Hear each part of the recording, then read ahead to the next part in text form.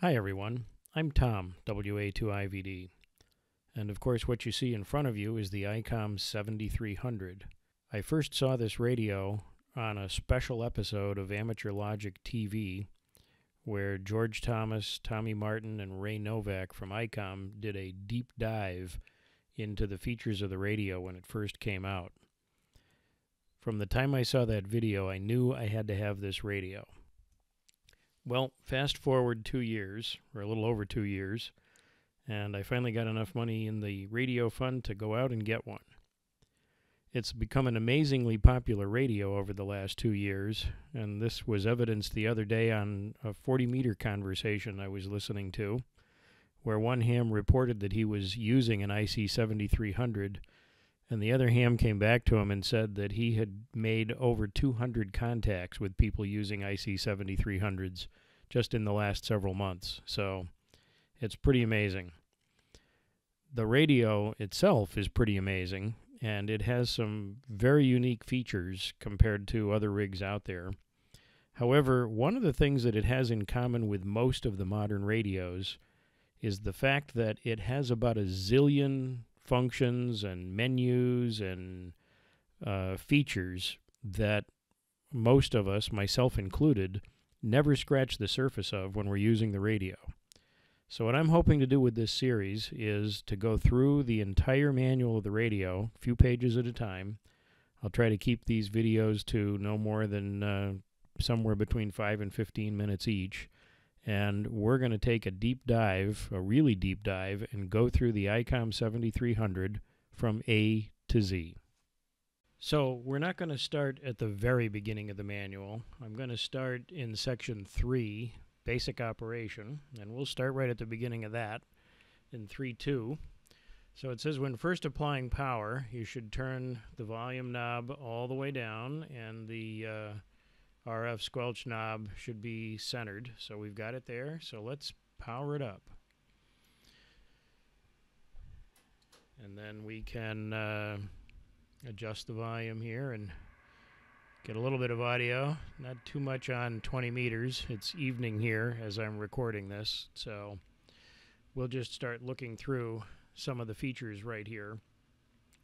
And I'm going to go through this in order except for one piece, and we're going to do that right now because since you've got your shiny new brand new Icom 7300, I think that there's one thing that we probably want to do before we do anything else with the radio, and we are going to skip to section 13. And it's section 13, page 5, and that tells you how to program your call sign into the radio, because once you get a brand new fancy radio like this, I think you definitely want to at least put your call sign in. So what we're going to do is we're going to press the menu button, and then we're going to hit set, and then it's already on display. That's what we would scroll up and down to get to display, and then we're going to touch display, and we're going to scroll down to my call, and then here we can put my call in. So, and my call is WA2IVD, and we're going to hit enter, and now it shows it on the display here that you've got your call entered. And you can either use the back arrow on the touch screen or you can use the exit button. Either one will do the same thing, and then we're going to go back one more. And so now let's turn it off, and now when we power it on, there we go, got your very own call sign displayed. So that was an important one to put ahead of everything else. At least I think so. Okay, so let's finish up on page 3.2. We've already played with the volume control. We've turned it on and off a few times now. And the first thing that we're going to look at is the VFOs. So we're in VFO mode right now, where you can just tune a frequency. And I have the spectrum scope displayed. We'll talk about that later. And it says right here on the upper right part of the display, VFO A, and then it's got a 1 below it. That's memory channel 1, and it says blank. So that means there's nothing programmed in memory channel 1. I've got nothing programmed in this at all yet. But up on the right here, you've got the AB button, which allows you to switch between VFO A and B. And then you've also got the V/M button, and that lets you switch between VFO and memory. And of course, if I go to memory, there's nothing in there because that's currently blank. So we'll go back to the VFO. And one of the other things you can do, now right now you can see on VFO-B, I've got an 80 meter frequency in there. And VFO-A, I've got 20 meters. If you press and hold the AB button, it will, and it would have beeped if I had the volume up, you would have heard a little beep. And now when I go to B, it's the same. So if you hold the button for 1 second, it actually populates whatever VFO you're not on with whichever one you are. So if I had been on the B one and held it, it would have put the 80 meter frequency in VFO-A. And that's it for page 3.2. Okay, so let's move on to page 3.3. And this is where we look at how you change bands, change operating modes. And the 7300 is, of course, very intuitive for this. If I want to change the band that I'm on, if I touch the megahertz on the touch screen, it takes you to the band screen, and we can change bands to, say, 40 meters. And looks like we've got somebody tuning around there. But there was a little activity. At any rate, so we're now on 40 meters.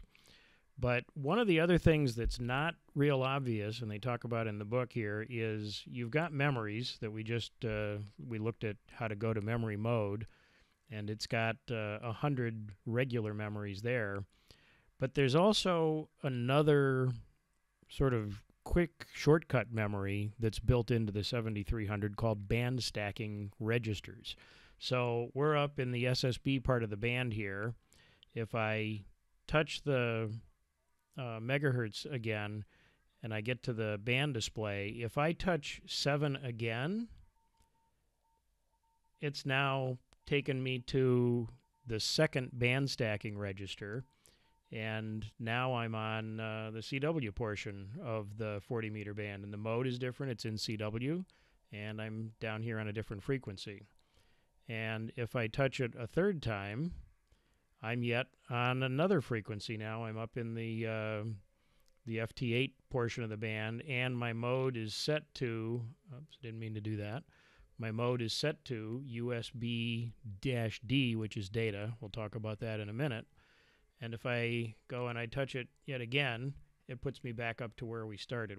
This was the first place we were. So you have basically 3 band stacking registers for every band that are kind of like memories, because it remembers the last VFO position for each of those band stacking registers. Now, I went to this screen and I repeatedly went back to this screen and then back out. You can also get to the band stacking registers by going into the band selection screen. And actually it says band stacking register on the top of the display there, which you might not know what that means if you don't read that part of the manual. You can also go through the band stacking registers by pressing and holding the band key. So if I press it, it goes to the next one. If I press and hold it again, it goes to the next one. So you can stay right on this screen and scroll through the 3 band stacking registers, and then you can just hit the back arrow to get back out to the main screen. So that's kind of handy if you want to keep a couple of different places that you like to go on each band. You can just use the band stacking registers. And then the next part on 3.3, of course, is selecting the operating mode. We've sort of shown that a little bit, but if I want to change, we're in the lower sideband. If you just touch the mode on the screen, it brings up the mode, and we're in lower sideband, you notice there is no LSB or USB here, it's just SSB. So if I touch it again, it'll toggle. So each time you hit SSB, it toggles between the two sidebands. And then the other thing, and you saw the -D, if I hit data, it puts it into data mode. And then this is a little bit out of place on the in the manual, I think, but when you are in data mode, you can tell the radio, and we're going to use this this is on page 3.3. If you press the menu button and I press set and I go to connectors, you can specify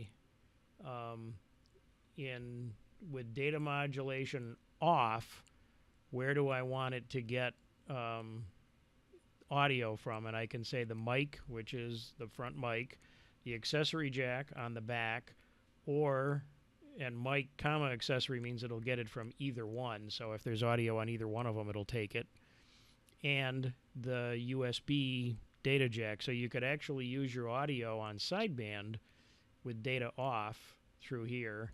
And then if I go down to the next page, it's got the data mod, so it gets data modulation from the USB port, and that's not upper sideband, that's the universal serial bus. So it will use the USB built-in audio interface on the radio to get audio from in the data mode. One other thing, and I don't think they make this real clear, that's not obvious, these are on two different pages here. If I get back out of this, if I go out of data mode and I say menu, set, and I go to connectors, it's going to make a liar out of me. I thought that the data mode, I thought this menu option actually went away if you weren't in data mode, but apparently it is still there. So I've now learned something new as well. So that's how to change bands, how to use the band stacking registers, and how to change modes, and how to set where the radio gets its audio from, depending on whether you're in data mode or not. And I think that's probably enough for our first session. So for the next session coming up, we're going to cover section 3, pages 4 through 6, where we'll take a look at all the different methods for entering frequencies and tuning steps, and we'll take a look at the band edge function that lets you know if you're inside or outside an amateur radio band. Thanks for watching HamCuredSmoke. I'm Tom, WA2IVD.